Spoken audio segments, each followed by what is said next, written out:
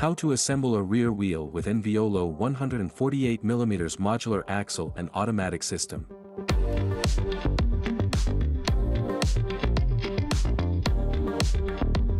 Disconnect the automatic cable by simply pulling the connector.